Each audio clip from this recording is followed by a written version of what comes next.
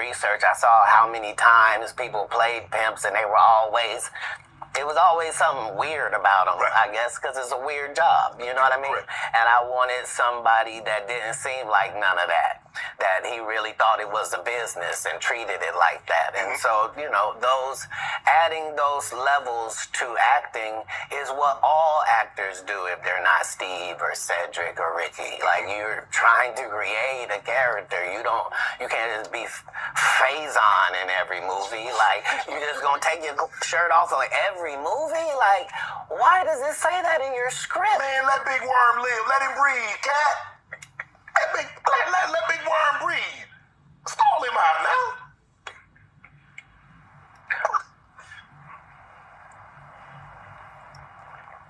You having an unnatural allegiance to losers is not like you. No, I ain't got no allegiance to the man. But you got to admit the role that he played, Big Perm in Friday Night. You got to give him credit for the role. Now, come on now.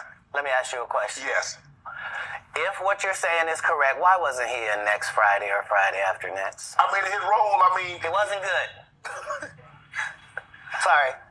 There was a lot of people that appeared in the first one that weren't in the second one, Katt. I'm just telling you why. I'm sorry. I'm sorry that there's a news flash that there are reasons for things in a business. Yes. Oh, okay. Well, why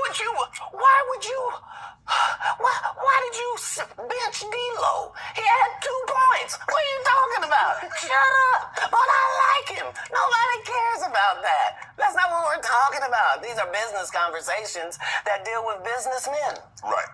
Right. When you're good at something, you should progress. The guys that are not as good, they should fall down by the wayside. That's natural.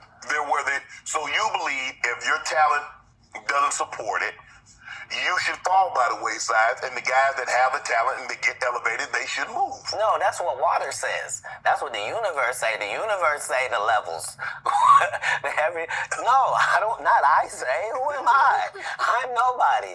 But I'm working every day as if I think that's what should happen.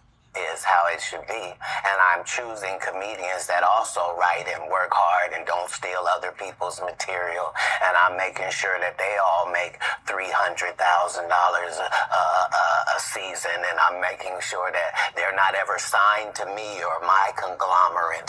And that's why they're successful. No, you can work with me and still be an independent businessman, boss owner like you came in. Right. I don't need you to be subservient to me. That's those other guys that make you pay dues. You said earlier that you rewrote a lot of what Money Mike was to say and how he behaved. So they allowed you the freedom, the liberty to ad lib. How much? Would they allow you to just make an interception if didn't nobody talk about it? As a football player, if the ball comes your way, can you just grab it? Can you make an interception anytime? Are you allowed to pick up any fumble?